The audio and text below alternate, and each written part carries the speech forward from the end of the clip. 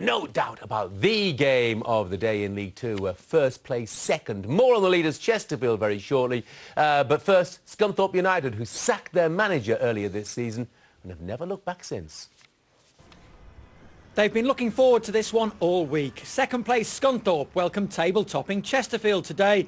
The Irons are unbeaten in 13 games, and manager Russ Wilcox must take much credit since stepping up from assistant to Brian Laws. It's really pleasing for us as a football club. You know, we've not had a promotion push since '09 when Nigel was here.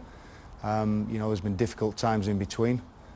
So it's important that as a club, as a town, as players, as supporters and staff, that we embrace this moment. I really enjoyed working under Brian, but as ruthless as football is, you know, the chairman thought it was right for him to have a change. So, you know, and Russ has come in and been fantastic. I think his man management skills are very good. His training's fantastic. So, you know, I think everyone's kind of blossoming.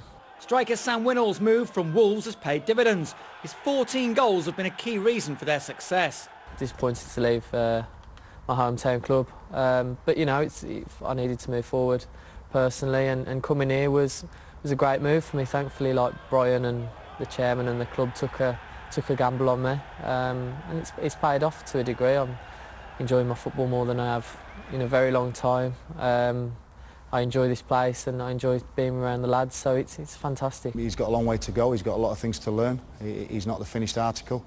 You know, Brian bought him in the summer from release from Wolves, and he's done terrifically well. But we always work on the group. You know, it's not about individuals. It's always about the group, how we perform as a group. And at the moment, the group's been outstanding. I think I've definitely had a heads up with knowing the players. You know, knowing what makes them tick and what doesn't make them tick.